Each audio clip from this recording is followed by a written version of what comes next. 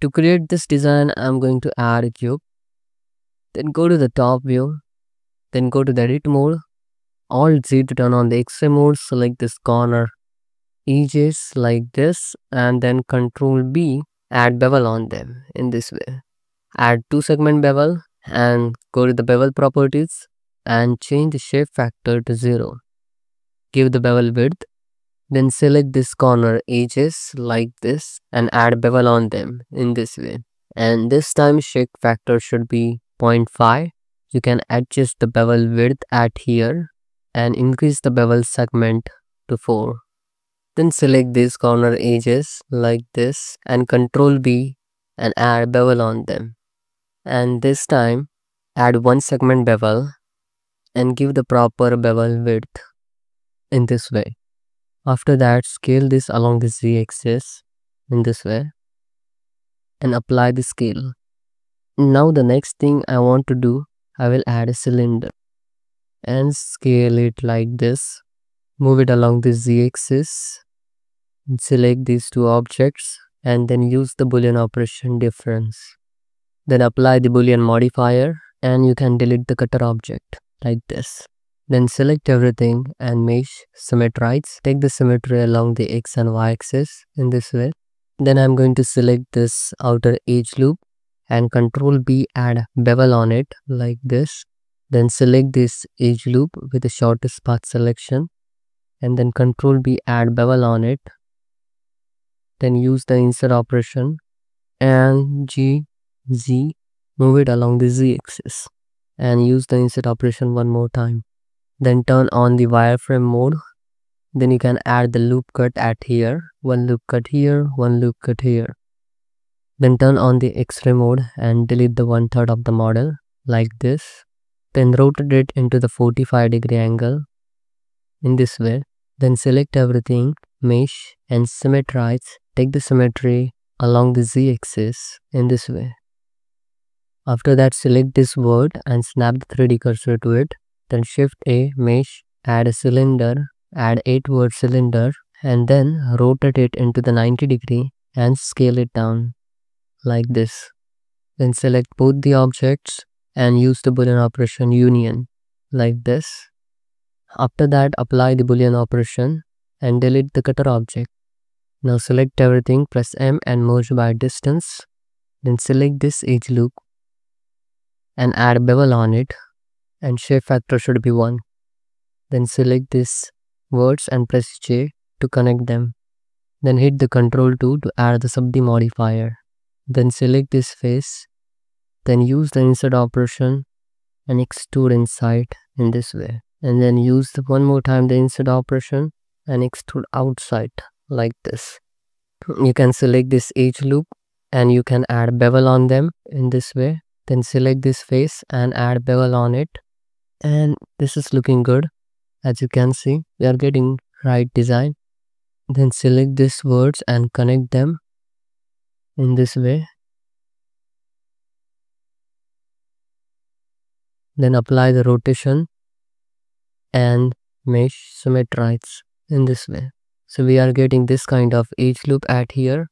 I'm going to select this edge loop and I will add bevel on it like this. And here also I'm going to select this edge loop and I will add bevel on it in this way. Just increase the bevel like this. Then dissolve this edge loop and then you can select this edge loop and you can add bevel on them in this way. Select this edge loop and add little bit more bevel in this way. Then select this edge loop and add bevel like this. Now you can see it is looking good. You can select everything, mesh symmetrize, take the symmetry along the z-axis like this. Then I'm going to rotate it into 90 degree, apply the rotation and then take the symmetry. Take the symmetry along the x-axis and symmetry along the y-axis like this. One more time, delete the 1/2 of the model like this. Here I want a loop structure which is going to travel like this. How I can do this? To create that loop structure, select this word and create a cut like this, CX. Before that, I'm going to select this edge loops like this, and I'm going to add a bevel on them in this way and give the proper bevel width. Once you got a bevel, select this words and press M, merge at center. Select this words, press M, merge at center, and then dissolve these edges. And here you can select all these words and merge like this. Same thing at here also. You will get this kind of loop structure for this, okay, which is going to hold these corners. You can see the sharp corners we are getting at here. And here the loop structure is like this. After that, I can add one loop cut at here, but I don't want that loop cut should travel like this. So I can just add a few loop cuts and I can merge these words at the center. And I can remove this edge loop, which is going to travel like this. So I'm going to get loop structure like this, okay. Then I can select these words and press M and merge at last. Then I'm going to rotate it and I'm going to apply the rotation and select everything, mesh, symmetrize, and then dissolve this edge loop. You can select this edge and double tap G for the edge slide. I need to select this word and I need to connect it in this way. I'm going to get this kind of loop structure.